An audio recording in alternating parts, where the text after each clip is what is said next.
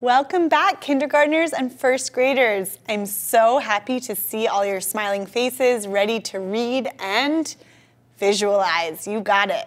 All week, we've been working on making meaning lessons and visualizing.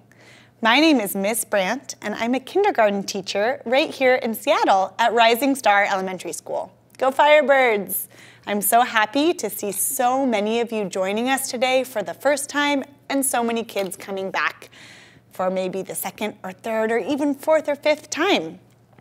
So today I wanted to share with you before we get started how I've heard and seen so many students using their extension activities to keep working on their visualizing and independent reading and vocabulary even when they're not here in class with us. Your teachers and I are so proud of you. Keep it up. Today, for our lesson, you're going to need a blank piece of paper and something to write with, and as always, you guessed it, a turn and talk partner. Remember, a turn and talk partner can be someone who's at home with you, in your family, like a parent or a sibling. It could be a pet, like your dog or cat or fish. It could be an imaginary friend. It could be a stuffed animal, and you can always pick up your phone and give me a call just like this to tell me what you think. And for those of you who've been watching and being in class all week, you're gonna remember our turn and talk partners that I use here with me. Tiggy the tiger and Saki the sock. Saki's gotten a lot less shy since last time, and she's so happy to be here with you. So is Tiggy. You wanna say hi? All right, readers, let's get to work. I can tell you're ready. So today, we're going to reread the book Sunflower House by Eve Bunting. Remember that good readers like to read books more than once to help us practice visualizing and making pictures, and also to help us understand better. But I know some of you are ready for a challenge. So before I read, I'm wondering, what do you remember that happens in this book? If you're joining us for the first time today, don't worry. But if you remember, go ahead and think and then turn and talk to your partner or give me a call. What happened in this book?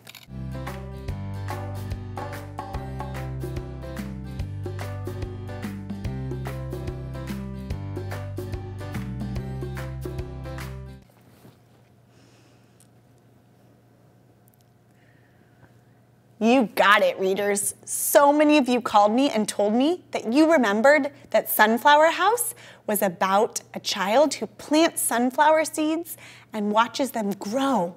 One of you even remembered that the word mammoth means giant or very big, and that these sunflowers grew into mammoth sunflowers.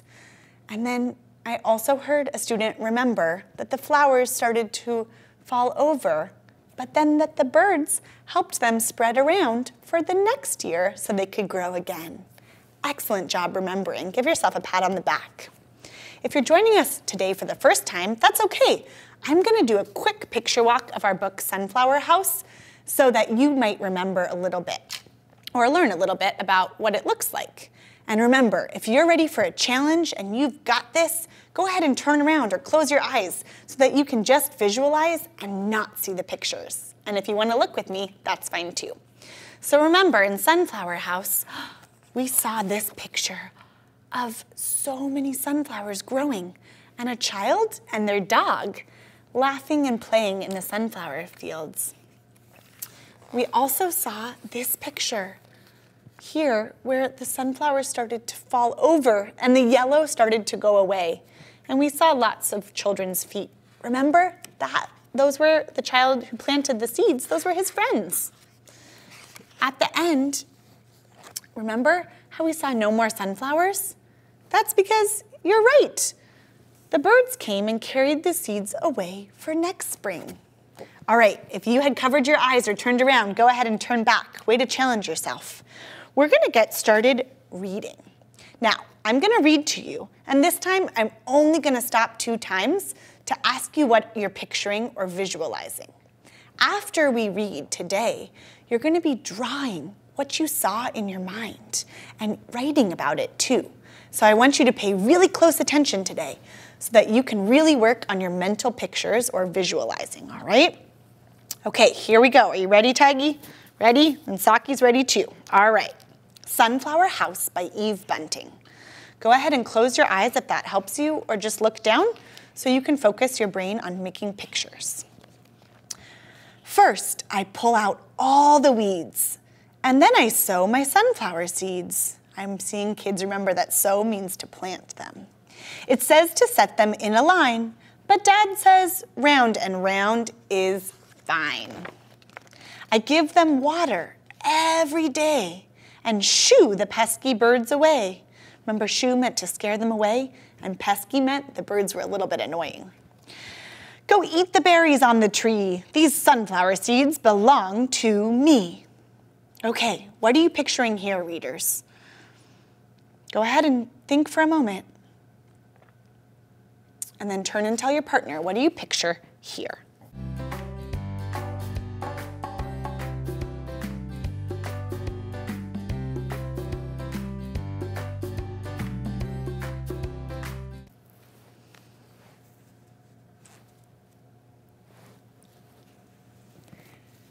Tiggy told me that he pictured a child waving their arms and saying, "Go away, birds, go away." And the words, "Go eat the berries on the tree," helped him picture that.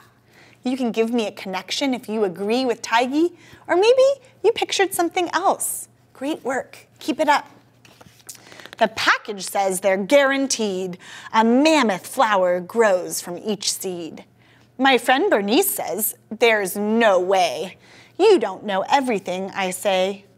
Wait! The stems poke out, all ringed around, a pale green circle in the ground. They're growing tall, they're growing fast. Their petals open wide and spread, a golden roof above my head. My friends come rushing down to see the sunflower house, hand-grown by me. There's lots of room inside for 3. Mom brings us cookies and iced tea. But Mom and Dad can't fit at all. They're much too big and wide and tall. All summer long, the house is ours. We play in it for hours and hours. It's a castle, it's a cage, we're jungle beasts that roar and rage. My friends sleep out with me one night, bundled up and snuggled tight. Moon shadows shiver on the ground. The sunflowers whisper all around. Wow, I'm seeing so many of you making connections to this part of the story. Good work. They whisper songs of heat and rain and things too secret to explain. I see the stars play peekaboo and wish a wish that can't come true. One day, the leaves are tinged with brown. Remember, tinged means a little bit.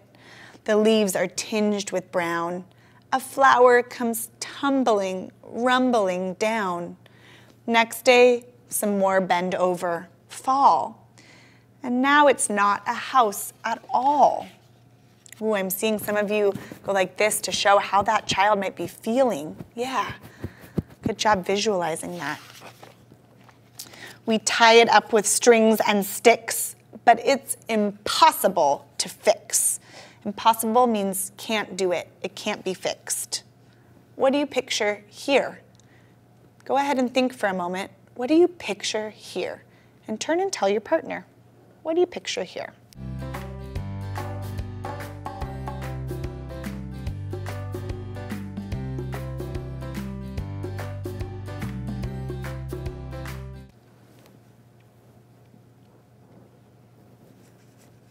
I agree, Saki. Saki told me that she's picturing the kids feeling really sad because the flowers have fallen down. But Saki says, don't worry, because she remembers what happens. It's gone. There's nothing we can do, not even with the glue all's glue.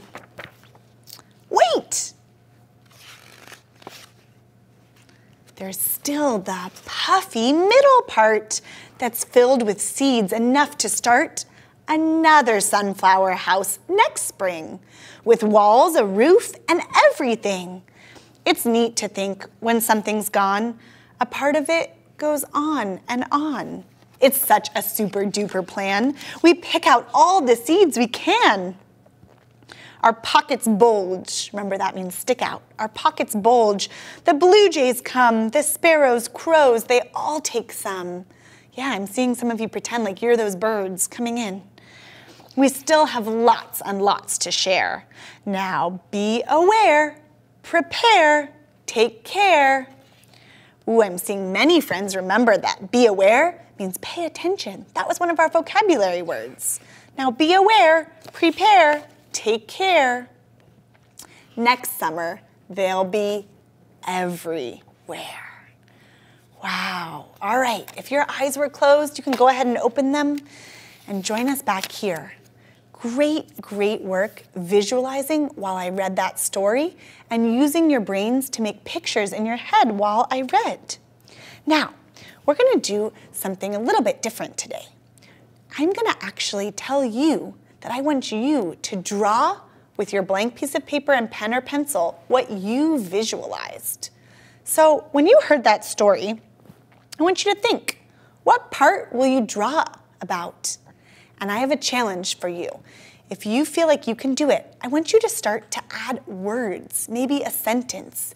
Maybe some first graders and even kindergartners are ready to add more and more words, maybe 2 or 3 or 4 sentences. So you're gonna think in your head, what part of the story will you draw and write about today on your blank piece of paper? Go ahead and think for a moment. And then I want you to call me and tell me what part of the story will you draw about, okay? All right, think.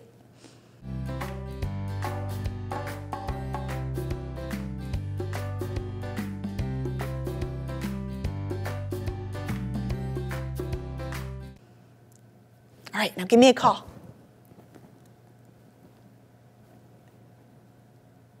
Wow, so many good ideas, readers. I heard a kindergartner tell me that they were going to draw and write about the sunflower house looking like a castle. I heard a first grader tell me that they were going to draw and write lots and lots about how the birds came down to get the sunflower's middle part. And I even heard Tiggy and Saki talking to each other. They were partners. And they told each other, what did you say again, Saki? Oh yeah, Saki said that she was gonna draw the part where the sunflowers are in a circle. She pictured lots of giant mammoth sunflowers in a circle. All right, so I want you to go ahead and get your blank piece of paper and your pen or pencil and start to draw. While you're drawing, I'm gonna be thinking about what I would draw also. And in just a little bit, I'll show you what I'm gonna draw too. But I wanna challenge you to get started on your own today. So go ahead and start to draw what you pictured when you heard this story.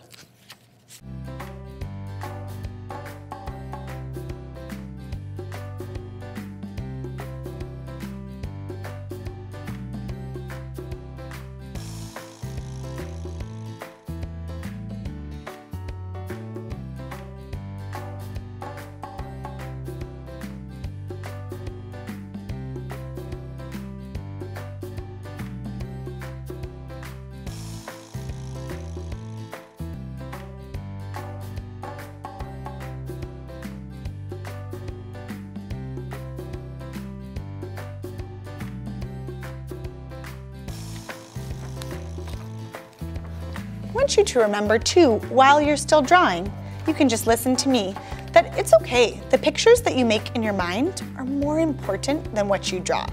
I just want you to do your best and write about what you pictured or visualized.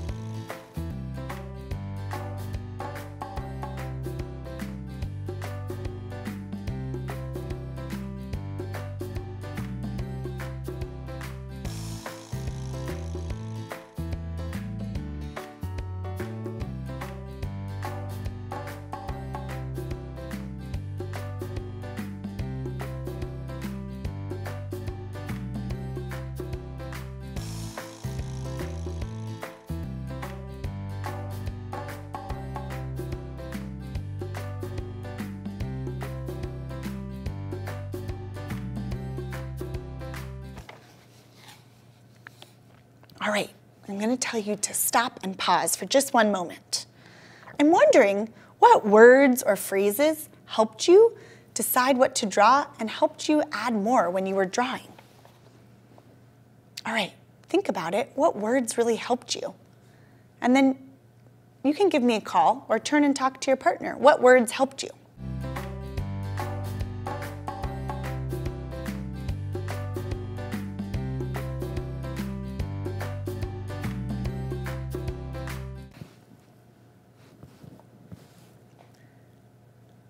Wow, I just heard so many students on the phone tell me that the word mammoth helped them. I agree. Mammoth, remember, it means giant or very big.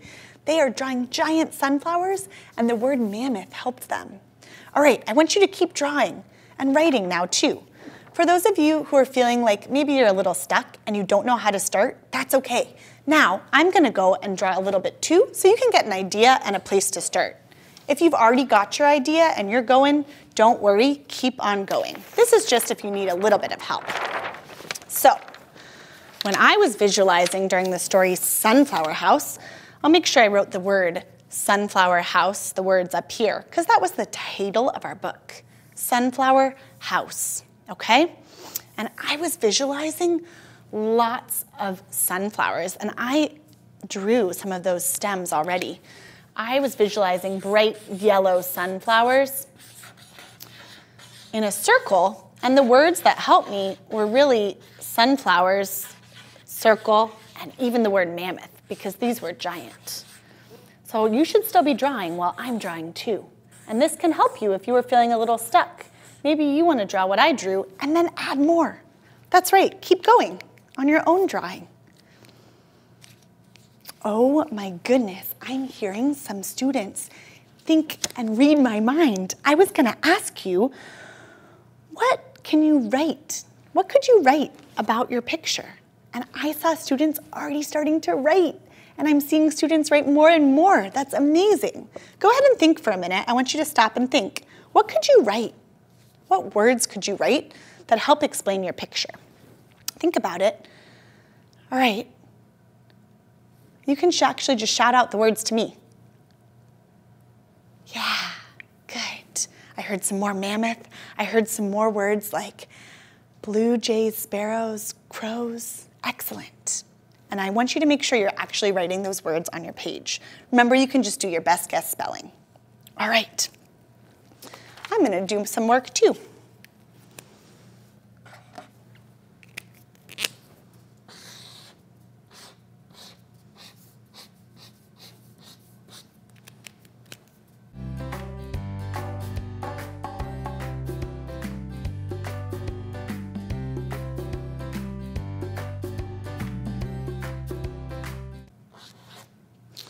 All right, readers and writers, we're gonna pause for one more moment, and I want you to think about your picture. Is there anything you added to your drawing and words that wasn't even in the story? If you haven't yet, that's okay. Let's add a little bit more detail. You can go ahead and shout out again. What did you draw that wasn't in your story? Tell me, wasn't in the story.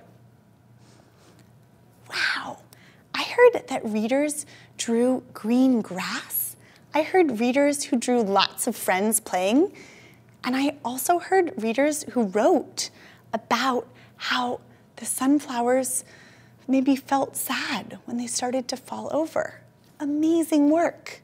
I added over here a sun, and I put an S for sun, because in my mind, I was thinking about sun being there when the sunflowers were growing. All right, readers, I know that you are still working so hard on your drawings and writing about what you visualized, but I'm gonna go ahead and stop you for now because our time together is coming to an end, and I wanna make sure we have time. So, for those of you who were feeling a little bit stuck with the writing part, or maybe students who weren't sure what to write yet, I'm gonna show you what I will write here from my work. So I labeled my pictures because good writers and readers always label. I put an S here for sunflower and a S here for sun. For a challenge, you could even write out the whole word, and I'm seeing some of you do that right now.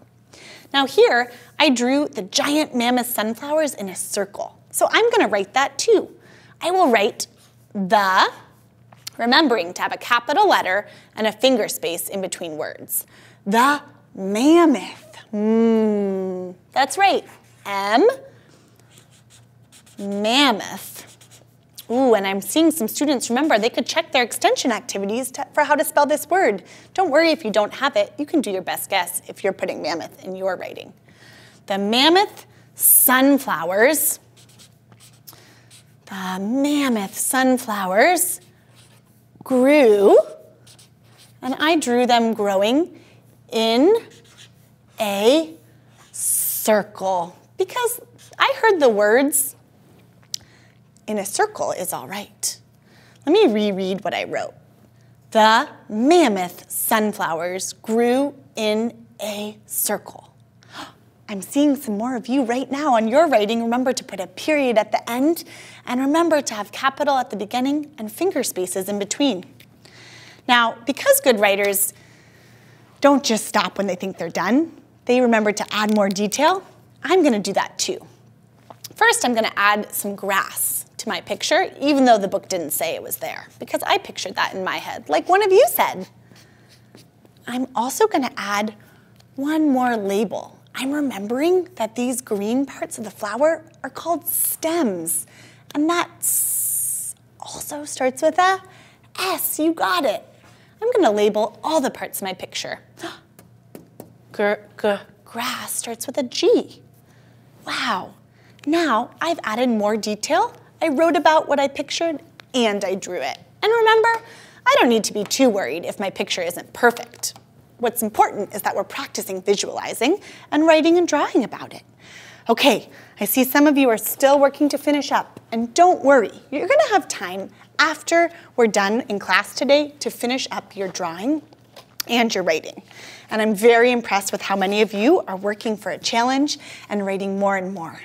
All right, last thing we're gonna do today together is talk a little bit more about our independent reading. Remember, good readers are always thinking about what they're reading and practicing visualizing. All right, Saki and Taigi, I'm gonna put you down for a minute because we gotta go back over here and look at our thinking about my reading chart. Now, oh, it was actually over here. Thinking about my reading. So we're remembering that good readers are thinking about our reading. What is happening in my book? Do I understand what I am reading? Can I read most of the words? And I'm seeing so many of you connect to this. You think about this all the time when you're reading, and that makes you all such good readers. Today, I'm going to read a little bit more of my independent reading book, Jamaica and Brianna, for you. Some of you who were here in our earlier lessons, remember, before I read, I predicted, based on this cover, I said, I think these girls are going to be friends. And then I just read the first couple pages in our last lesson. Don't worry if you weren't here. I can retell, because good readers can understand what's happening and retell in their own words. Jamaica didn't want to wear the boots that her mom said she had to wear. She thought that they were ugly and old. But her mother said they're fine for now. Let's keep reading just a little bit. Jamaica slopped through the wet snow to the bus stop. She looked at a tiny hole on the toe of Ossie's right boot. Maybe the hole would get bigger. Then she would have to get new boots. Jamaica's friend Brianna was already there. Hi, she shouted. Then she said, Jamaica, you're wearing boy boots. I'm gonna stop there. What is happening in my book? It seems like Jamaica's friend Brianna was making fun of her boots. She was saying, those are boy boots. I visualize Jamaica feeling sad. Brianna's boots were pink with fuzzy white cuffs. They weren't brand new, but they still looked good. Jamaica shrugged. She wished that Brianna didn't talk so loud. Everyone would notice. At school, Jamaica jerked the boots off. The hole in the toe ripped wider. She could poke her finger all the way through now. You should be more careful, her mother said when Jamaica got home. I'm afraid it can't be fixed. I'm gonna pause and think, can I read most of these words? Yes, I can. I know it's a Just Right book. And here, what's happening now? Ooh, I'm hearing some of you shout it out. You're right, there's a problem. Jamaica's old boot has a hole in it. So later on today, when you're doing your independent reading, I'm gonna keep reading this book to find out what happens. And I wanna make sure that you are all doing those things good readers do when you're reading on your own too. So, kindergartners and first graders, I wanna give you such a big compliment. You have been working so hard all week on our Making Meaning lessons and challenging yourself to visualize and use words to help explain what you pictured. And I'm so, so proud of you. So give yourself a big hug and tell yourself, good job, nice. And then give me a big high five. Nice work, readers. All right, so remember, when you read your Just Right book, you're gonna do what good readers do and think about what you're reading, make sure it makes sense and you understand. So I'm very, very proud of you, and your teachers are so proud of you too. Keep up the good work, readers and writers, and we'll see you next time. And remember, you can always find a Just Right book online at the student portal. Bye.